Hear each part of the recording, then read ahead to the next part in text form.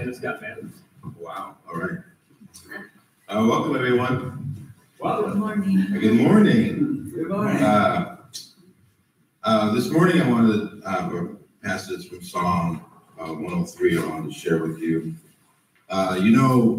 When we talk about Jesus forgiving our sins, a lot of people think, well, how could he forgive me? I'm a terrible person. I've done so many things, and what if he forgives me for a while, and then I do, then it's not complete. But I want to remind you and encourage you that in Psalm 103, the word is very clear.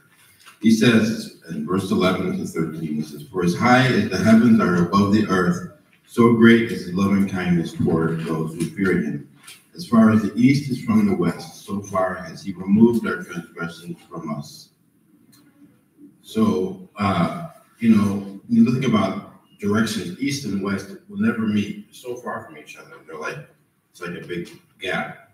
And that's as far as our sin is away from us once Christ forgives us. And it never comes back to us again. It never will haunt us. And because God finished everything on the cross. And so that's a blessed assurance that you can have in your walk with Jesus, that no matter what happens, he's forgiven you once for all. And there's no other requirement of you. You don't have to worry, oh, am I good enough? Or what if I failed again? No, Christ finished it, and he took all the things that we deserved on him. I just want to encourage you, if you feel like, if you're in fear of things that set you back, just to remind you that Jesus already knows what you went through, and he's forgiven you for all those things that you might be going through. So I just want to encourage you really quickly just to say that passage really spoke to me and encourages me when I'm having problems in my life, whatever it may be. So I want to encourage you that your sin is forgiven finally and forever, free.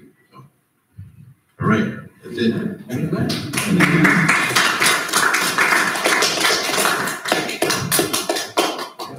Thank you so much, Brother Robin.